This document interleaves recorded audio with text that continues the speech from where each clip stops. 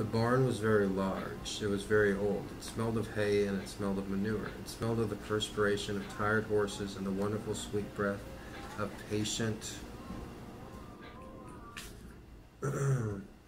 cows.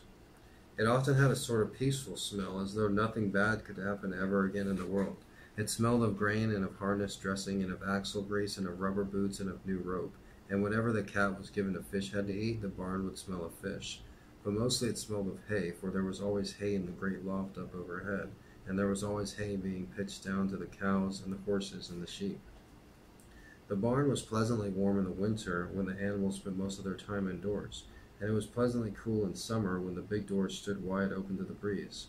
The barn had stalls on the main floor for the work horses, tie-ups on the main floor for the cows, a sheepfold down below for the sheep, a pig pen down below for Wilbur, and it was fun of all sorts of things you can find in barns: ladders, grindstones, pitchforks, monkey wrenches, scythes, lawnmowers, stone shovels, axe handles, milk pails, water buckets, empty grain sacks, and rusty rat traps. It was the kind of barn that swallows like to build their nests in. It was the kind of barn that children like to play in, and the whole thing was owned by Fern's uncle, Mr. Homer L. Zuckerman. Wilbur's new home was in the lower part of the barn, directly underneath the cows. Mr. Zuckerman knew that a manure pile is a good place to keep a young pig. Pigs need warmth, and it was warm and comfortable down there in the barn cellar of the south side. Fern came almost every day to visit him. She found an old milking stool that had been discarded, and she placed the stool in the sheepfold next to Wilbur's pen. Here she sat quietly during the long afternoons, thinking and listening and watching Wilbur. The sheep soon got to know her and trust her. So did the geese who lived with the sheep.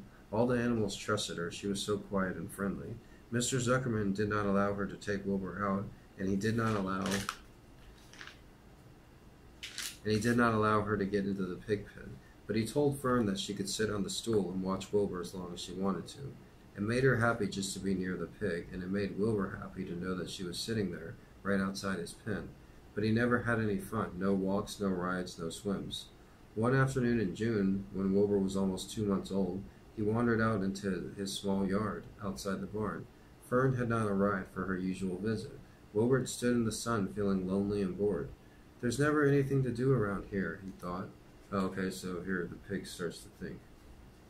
He walked slowly to his food and sniffed to see if anything had been overlooked at lunch. He found a small strip of potato skin and ate it. His back ached, so he leaned against the fence and rubbed against the boards. When he tired of this, he walked indoors, climbed to the top of the manure pile, and sat down. He didn't feel like going to sleep. He didn't feel like digging. He was tired of standing still, tired of laying down. "I'm less than 2 months old, and I'm tired of living," he said. He walked out to the yard again. "When I'm out here," he said, "there's no place to go but in. When I'm indoors, there's no place to go but out in the yard." "That's where you're wrong, my friend," said a voice. Wilbur looked through the fence and saw the goose standing there. "You don't have to stay in that dirty little yard," said the goose, who talked rather fast. "One of the boards is loose. Push on it, push on it, and come on out." "What?" said Wilbur. "Say it slower." At the risk of repeating myself," said the goose, "I suggest you come on out. It's wonderful out here." "Did you say a board was loose?" That I did," said the goose. Wilbur walked up to the fence and saw that the goose was right. One board was loose. He put his head down, shut his eyes, and pushed. The board gave way. In a minute he squeezed through the fence and was standing in the long grass outside his yard. The goose chuckled. "How does it feel to be free?" she asked. "I like it," said Wilbur. "That is, I guess I like it." Actually, Wilbur felt queer to be outside his fence with nothing between him and the big world. "Where do you think I'd better go?" Anywhere you like," said the goose. "Go down through the orchard, root up to the sod. Go down to the garden, dig up the radishes. Root up everything, eat grass, look for corn.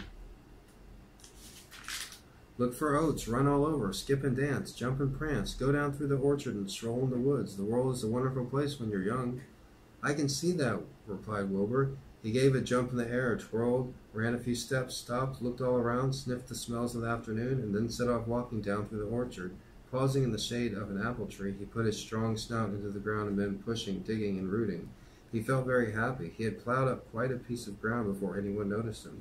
Mr. Zuckerman was the first to see him. Mrs. Zuckerman was the first to see him. She saw him from the kitchen window, and she immediately shouted for the men.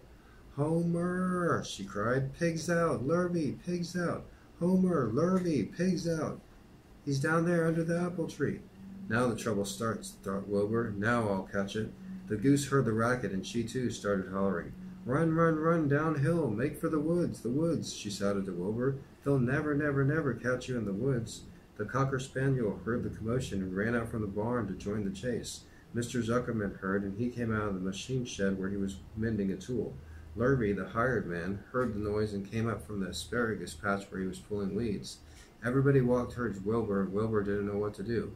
The woods seemed a long way off, and anyway, he had never been down there in the woods and wasn't sure he would like it. Get around behind him, Lurvy, said Mr. Zuckerman, and drive him toward the barn, and take it easy, don't rush him. I'll go and get a bucket of slops.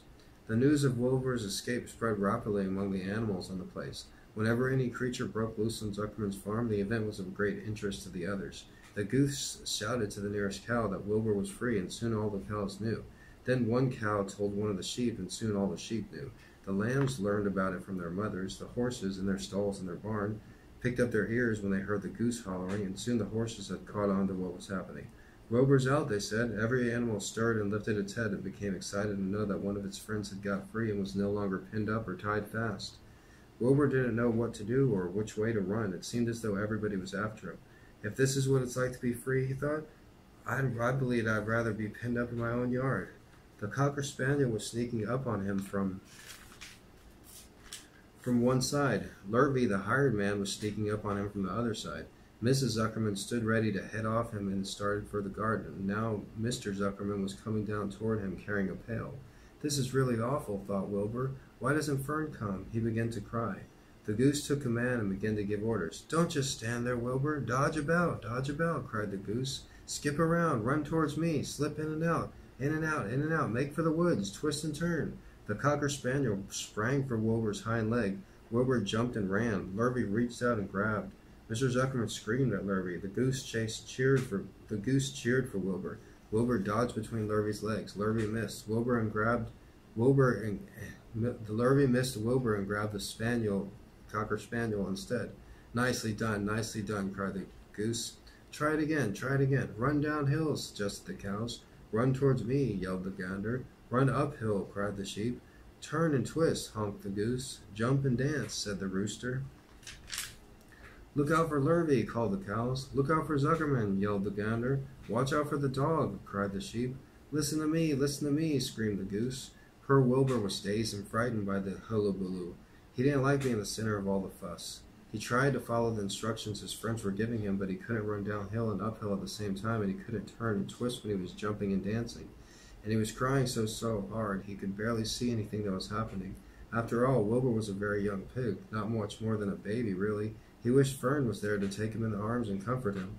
When he looked up and saw Mr. Zuckerman standing quite close to him, holding a pail of warm slops, he felt relieved. He lifted his nose and sniffed. The smell was delicious. Warm milk, potato skins, wheat middlings, Kellogg's cornflakes, and a popover left from the Zuckerman's breakfast. Come, pig, said Mr. Zuckerman, tapping the pail. Come, pig. Wilbur took a step towards the pail. No, said the goose. It's an old pail trick, Wilbur. Don't fall for it. He's trying to lure you back into captivity.